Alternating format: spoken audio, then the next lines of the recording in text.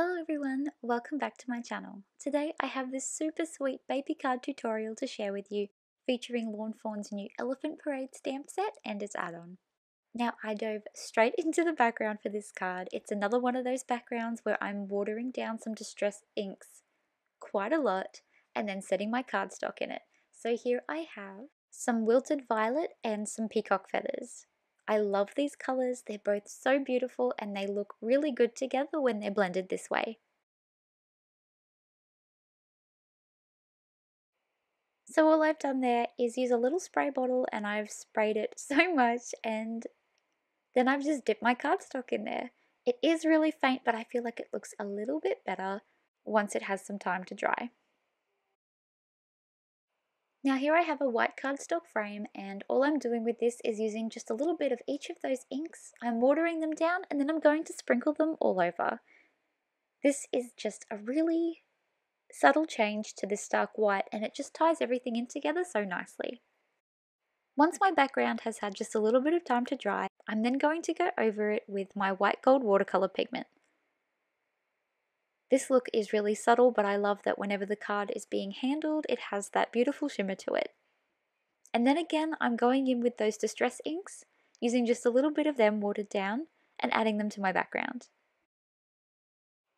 After that, I'm using some white acrylic paint. And I'm doing this because I find this paint works the best with setting on these backgrounds. If I use another distress or distress oxide ink, it tends to just blend in, but an acrylic ink seems to sit nicely on top. And I'm hoping that this looks like little stars in the background. It might seem like a lot of different colours and splatters, but this is just such a nice way to add a lot of texture to a flat background. Now because I dove straight into that background, I didn't get to show what I was using. So those are my Elephant Parade stamps. I've got some stitched clouds, some stitched cloud borders, my Henry's ABCs, they're my favourite to use at the moment. This is the border that I use for my frame. I just trimmed off those little banners. And then these are all the paints that I used.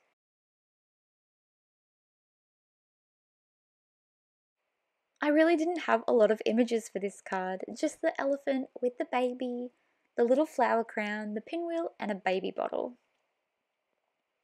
I did also add just two little birdies a little bit later, but I don't think I recorded that.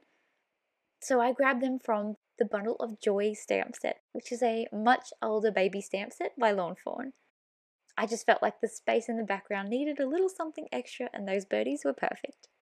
As always with my colouring, I'm going in with a light Copic marker first and then a darker one and then blending them together.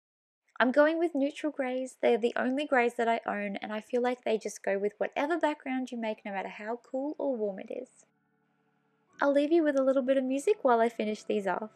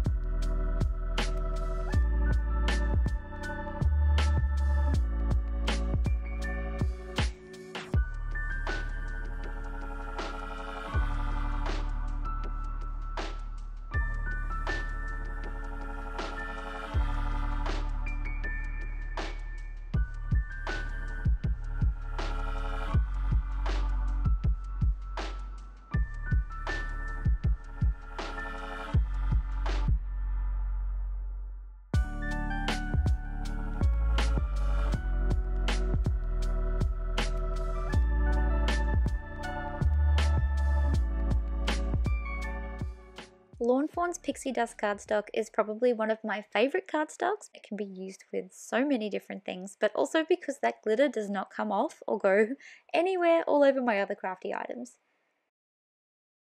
I feel like it looks really cute for clouds. It adds a lot of texture and a lot of sparkle. So here I've used my cloud border for a big piece down the bottom, and then I've also cut it with my stitched rectangle so that it fits beautifully within my background. I've also cut a bunch of little clouds and I'm going to be placing them all around the edges to frame my sentiment. So here I am just coming up with a way to get all of these letters nice and neat. I cannot do anything straight by eye to save myself, so I did use some washi tape to stick down a ruler to get these nice and straight.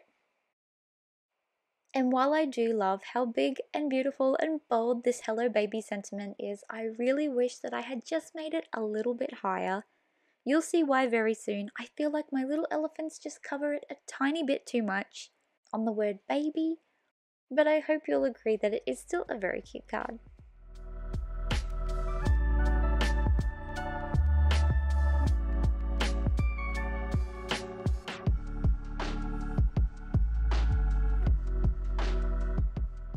Once my sentiment is in place, I then add the rest of those clouds. And I'm not too worried about not having them all the way up against the edges because I have that nice little frame to go around and hide any of those gaps. I am using my semi-permanent glue tape here. This does adhere permanent eventually, but in the meantime it is temporary, so I can move those clouds around if I need to.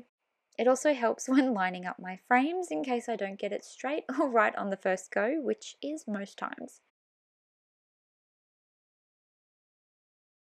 Before I go adding any three-dimensional pieces or anything that's going to be in the way of this sentiment, I'm going to add some white highlights with my Jelly Roll pen.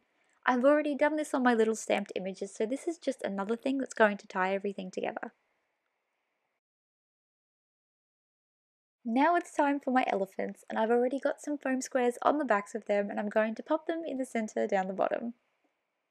I'm sure you can see now that they are a little bit high on that word baby. I wish there was just a tiny bit more of a gap, but I still think it's very cute. I'm then adding the other images around them, and this is where I decided that those little birdies needed to come in.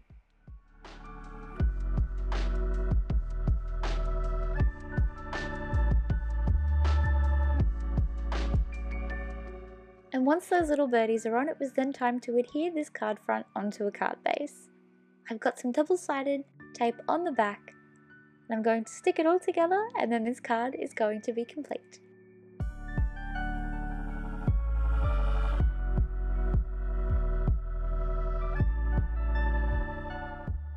And there we have it. I hope you love this baby card as much as I enjoyed making it. If you did, then please give this video a thumbs up and please don't forget to subscribe. Thank you so much for watching. Bye for now.